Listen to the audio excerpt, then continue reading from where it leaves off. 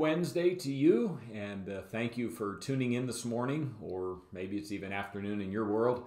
But thanks for being a part of our morning devotions. And Pastor Mark and I's desire is to stay connected with you, whether you're a part of Orchard or some of our friends that live in Florida or Alaska or Africa, many people tuning in from all over the world.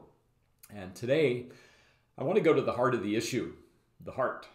And I want to kind of talk about the Genesis passage, but also the Matthew passage, but also the James passage. And we're going to tie these together and just encourage you. We have, here at Orchard, the last 3 Sundays have been looking at emotions and how they play a part in our life. And last Sunday, if you were not tuned into that, we looked at the sinful nature that you and I have, the flesh, and how they spin our emotions to deceive us. But we also have an outside enemy, the devil himself and his minions, and they spin our emotions to play against us and to deceive us as well. And so through these passages that we've been looking at, brought me to this today to just be a reminder of how deceitful our heart is what Jeremiah said. Desperately wicked, and even he says, who can know it? None of us have the ability to genuinely know the depths of the ugliness of our own heart, the potential that our heart has to do wicked things. And so I take you to Matthew chapter 16, and especially verse 24 and 25. Then Jesus said to his disciples, if anyone desires to come after me, let him deny himself and take up his cross and follow me. For whoever desires to save his life will lose it, but whoever loses his life for my sake will find it. For what does it profit a man if he gains the whole world and loses his own soul? Or what will a man give in exchange for his soul? You know, the understanding that we are willing to give up eternity. We are willing to give up God's everlasting joy and blessings in our life for something, as in the Old Testament, a bowl of lentil soup. And it takes me back to the Genesis passage. You know, in the beginning, God created the heavens and the earth. And we know that man was created, and then all these other things were created. But if we understand the source and the base for this is that God was at the center of the garden. He was at the center of the soul. He was the item to be worshiped.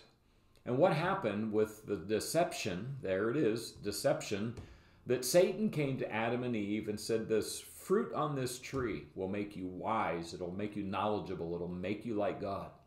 And so through that deception, their eyes were turned off of the throne of their heart where God was to something external. It was something outside of the realm that God had created for their benefit, but it was not to be worshiped. It was a desire of their heart to have something other than God. And so they chose the apple, the fruit, the disobedience, and that desire became the lust of their heart. It became the idol of their heart. It was what they were worshiping rather than God himself. And sadly, it's the same for us.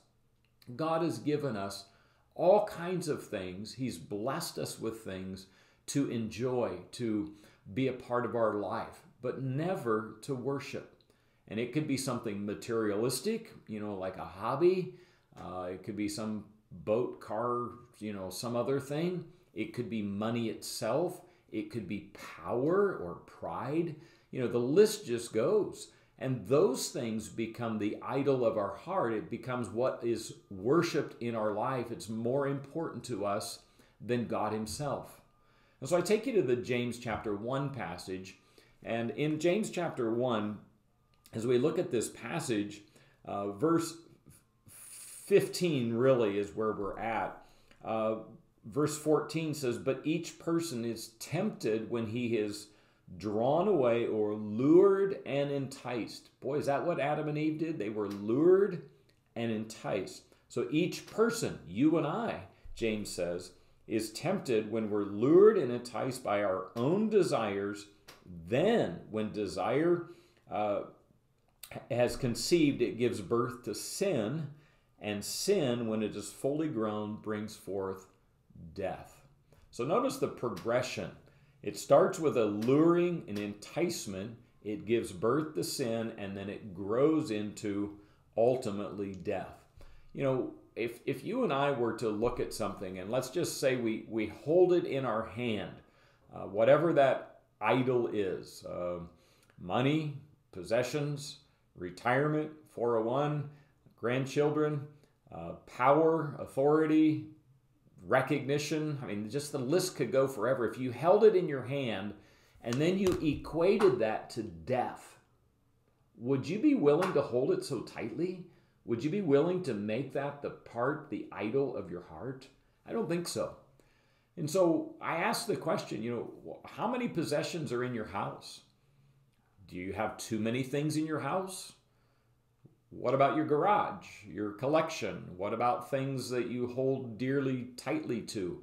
See, things that God has given us are never meant to be the idol of our heart. And when we hold on to or collect too many things, then it's easy for them to transition from luring us to desire, which ultimately could be sin, not in the possession, but in the control of too many possessions that take the place of God in our heart. You know, God desires to be number one in our life. He desires to gain our attention and our everything that we have.